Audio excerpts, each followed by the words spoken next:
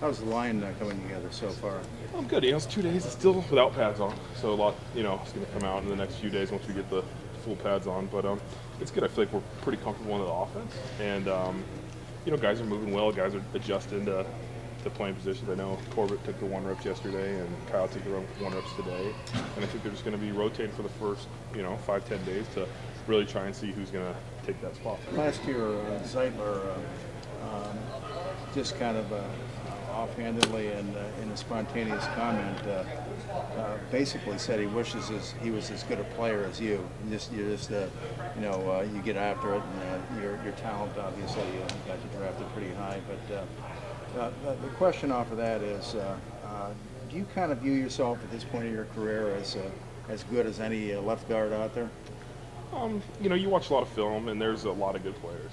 Quentin Nelson just came to the league, and he's a heck of a player.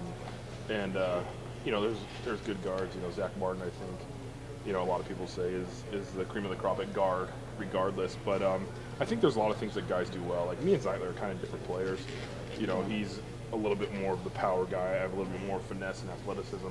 But everybody does things really well, and I don't really compare myself in that manner to, who's the best, who's not. It's just, who's playing well this week. And if I see someone that does a good thing against one of the guys we're playing, I'll try and incorporate that in my game. Play different positions, so you would have a perspective on his position and what impact the left guard has on a game. Mm-hmm. In a nutshell, what is that? How does the left guard impact? Yeah, I mean, that's usually the pass protecting guard. That's usually what you want there. As similar to the left tackle, you want a guy who can pass protect and hold his own, and that's a guy, Joel, you can trust him against anybody. And also having a guy who can pull and move, you can just do so many things with him. It really opens up the playbook of kind of what the team and the scheme can use him with. I wanted to ask you about Bitonio and what are the sort of things that make him a good player?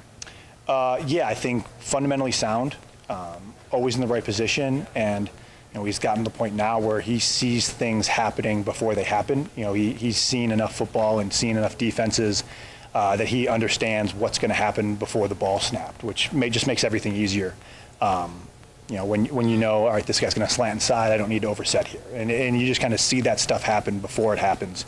So Joel's just a really smart guy, but also just football savviness. The technique is about as good as it gets. What are you trying to accomplish in addition to obviously helping the Browns be a better team and make the playoffs? Yeah, it's we're just trying to improve every day, trying to have the best offense we can out there, and then at the same time compete with the defense. And just trying to improve off one another. If someone gets the better of the other at practice, then that's good. We're going to learn from that. We're going to watch the film and just try and improve so we're the best team.